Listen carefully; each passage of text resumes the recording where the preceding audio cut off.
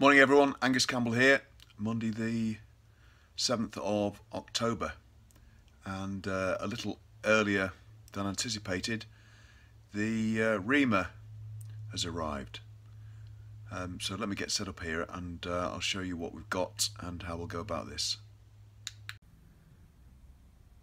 Okay, so there it is, 13/16 Reamer with a 7/8 OD slider, and this is to ream the camshaft bushes. So the slider fits in this side, and on the far side there we've got the bush, which we think is causing a bit of a problem and just needs cleaning out a little. So it's not going to take much to do this, but we just needed the right tools to ensure this was lined up.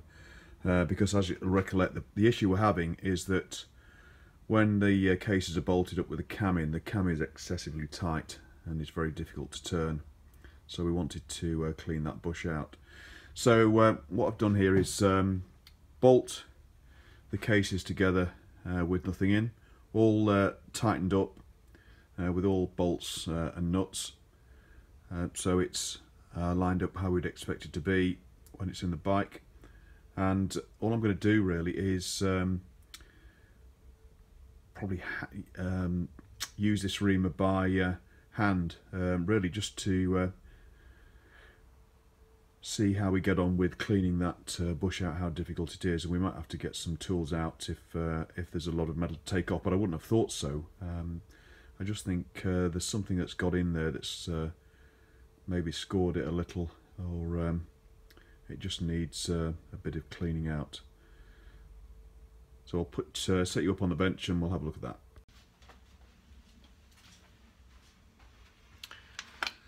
Okay, let's get the reamer and its slider in from this side. As this bush is 7/8, then the reamer itself will go through that. The slider goes into the 7/8 bush, and it fits nice and tight.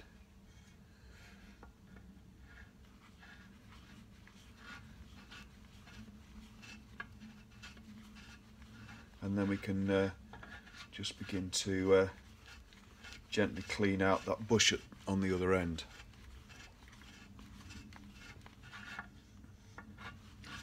And there's a little bit of work to do. I have all these up well already, and just take that out a little. Then there is a tiny little bit of metal coming off. Let's just have a quick look at that.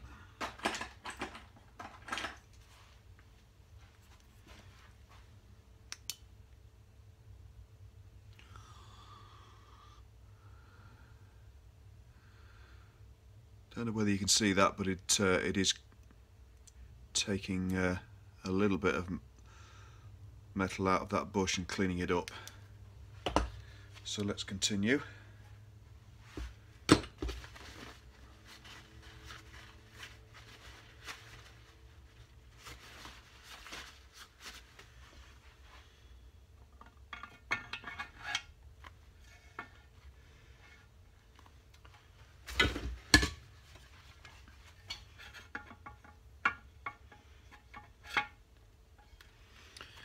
Making sure it's well lubricated.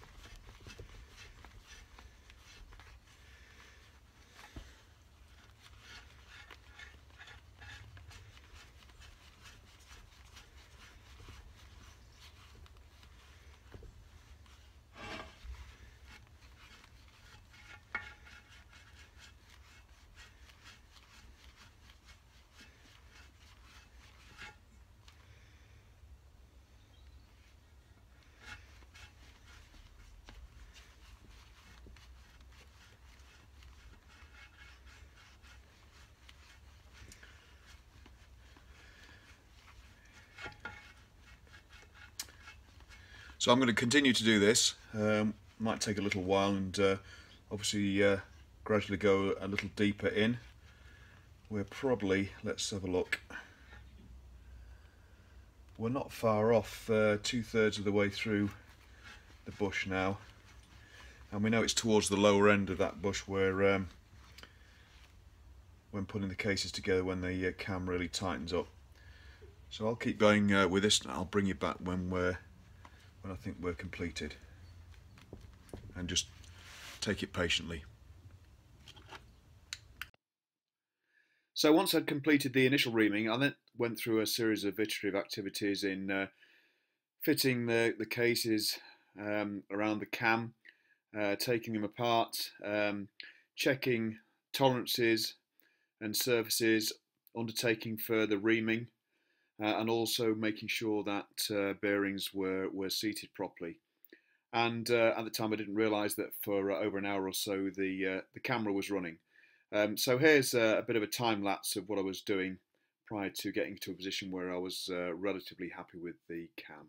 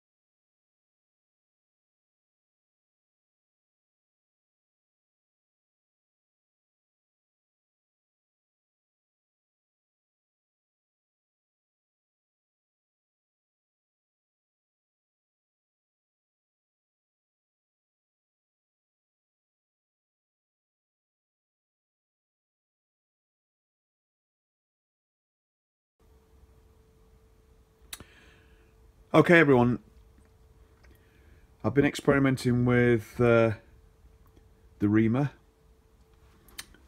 which is here, and actually using this in two ways, and that's because at this end of the cam we've got a bearing and with a thrust end inserted from this side, but on the inside here as well we've got the same type of bearing inserting from this side, and that's why there's quite a broad, if you like, shoulder for the cam to run on.